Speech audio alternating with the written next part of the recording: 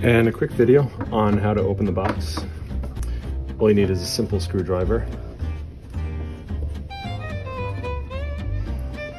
There will be a few screws all around here. Remove the lid. And then once you've removed the lid, you just take a screwdriver and you go like that. This pops right off. And let me recenter this.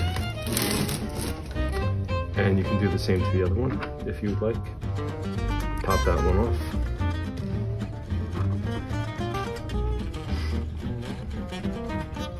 They come off very easily. It's very shallow screws.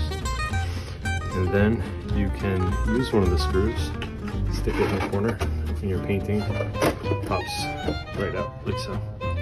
So there you have it.